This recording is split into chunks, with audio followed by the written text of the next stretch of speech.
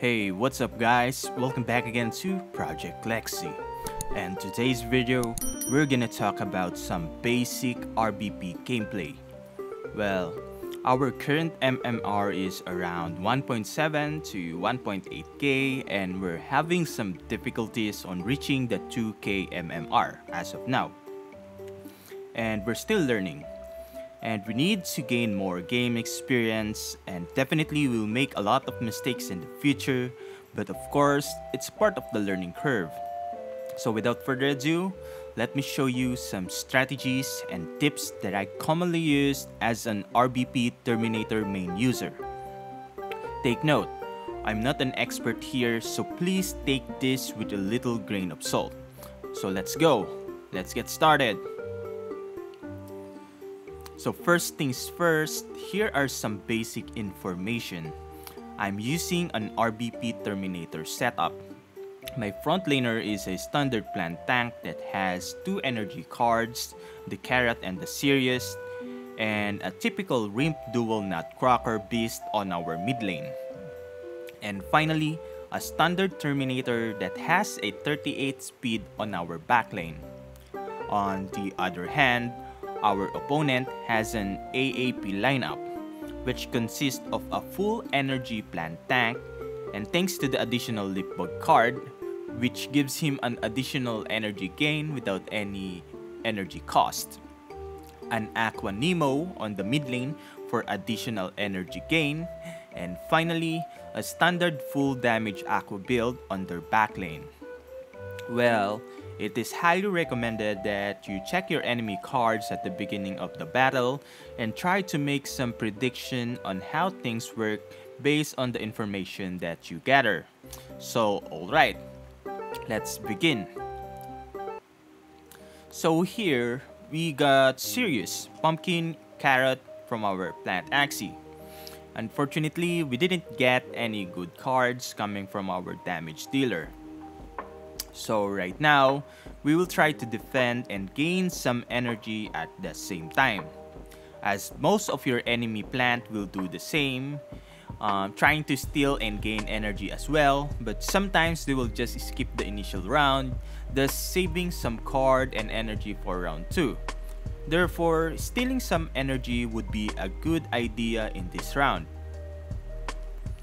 As what we expected, they skipped their turn, saving them enough energy and cards. And take note, it is very important to keep track of our opponent's energy and cards as well.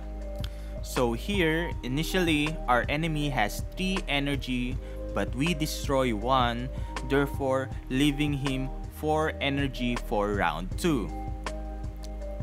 Yet still, we didn't get good setup cards, so we better do some defensive stuff as well and try to save some energy and cards for the next round.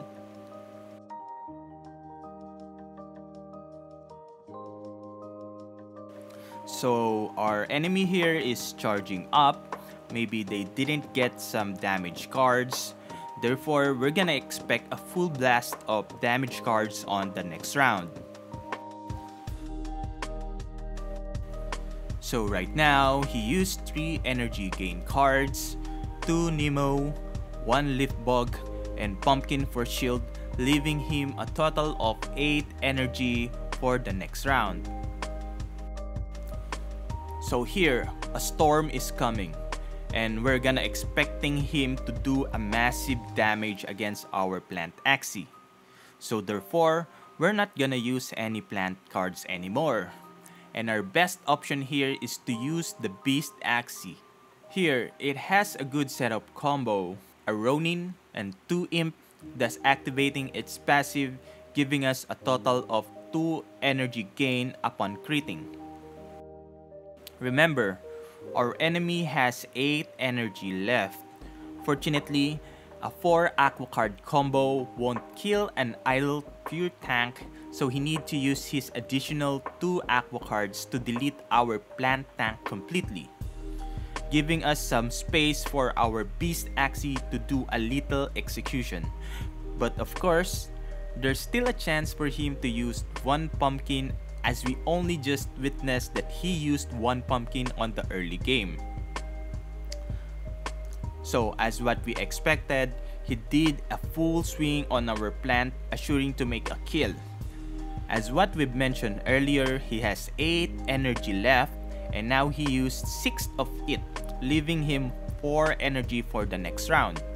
Alright, this is the moment of truth. So our enemy now has 4 energy left, and that would be enough to kill our beast Axie. So therefore, no action is needed for our beast Axie. We'll just sacrifice him for the sake of energy preservation. Most of the time, a minimum of 3 aqua cards will automatically delete our beast Axie in an instant. So the smartest thing to do here is to inflict some damage to our enemy and stun him until the next round.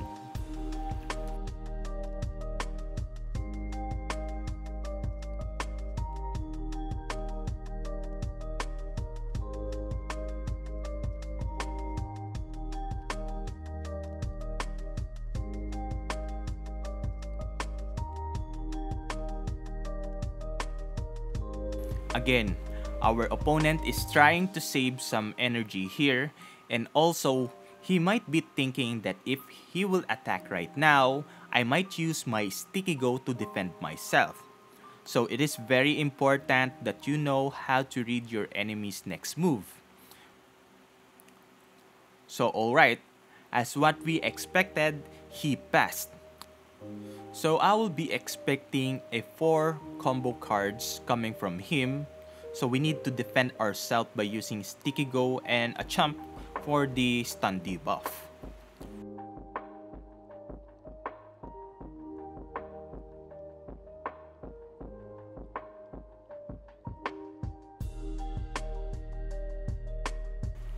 Okay, both of us right now has 3 energy left. Unfortunately for him, he got stunned, so we're only gonna expect 2-hit combo coming from him, nullifying the 3-hit combo because of the stun debuff.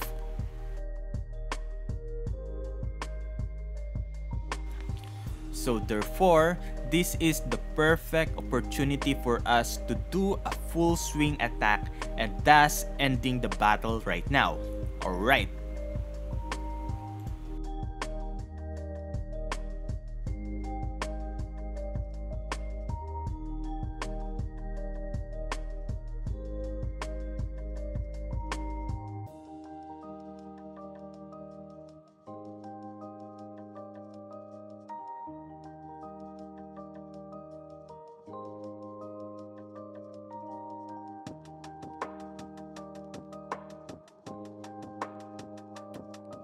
There you go.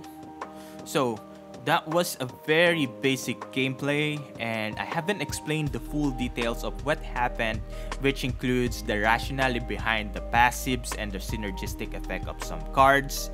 But hopefully you've learned something today, and if you have some suggestions, please comment down below, and please do subscribe to our channel and help us to grow. As always, take care and thank you for watching.